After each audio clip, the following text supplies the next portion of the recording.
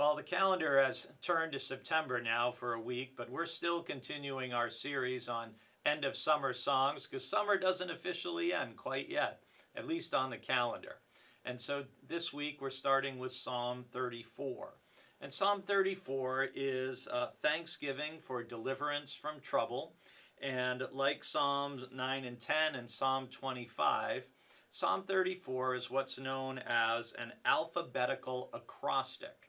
And that means in Hebrew, each line begins with the next letter in the Hebrew alphabet. And that's why there's 22 verses, because there's 22 letters in the Hebrew alphabet.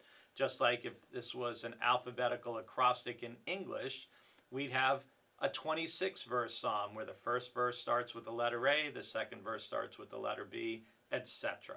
So Psalm 34, an alphabetical acrostic, is a thanksgiving for deliverance from trouble. And it begins with these words: I will bless the Lord at all times. His praise shall continually be in my mouth.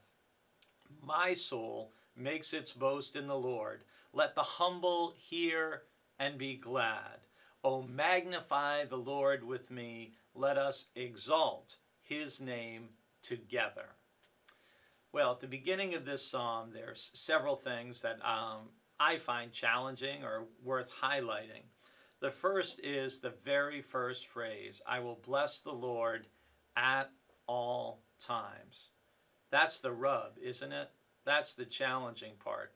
I will bless the Lord when everything's going great, when I feel healthy and well, when I go on vacation and everything goes perfectly well and I don't get sick and my phone works. It's easy to bless the Lord at times like that. But boy, when you get sick on your vacation, when you run into difficulty, when you have troubles, pain, heartache, grief, Psalm 34 says, yes, even then, I will bless the Lord at all times. And as we've already shared, as we've looked at several Psalms now, that means we praise God even when it's hard, even when it's not easy, even when we may have to bounce all the way back to, I'm praising God because I have a roof over my head. I have food in my refrigerator and my pantry. I have running clean water. We sometimes have to get very elemental in looking for reasons, but we're called to bless the Lord at all times. His praise shall continually be in my mouth, that I'm constantly praising and thanking God. And verse 2 is an invitation to join with the psalmist, with David, in offering praise. And then the other key thing I would stress today is in verse 3, O magnify the Lord with me. Let us exalt his name together. There's something about coming together. And I know some of you who watch these devotions are at home, and even when we have worship, you are joining us from home, but you're still part of what we do together.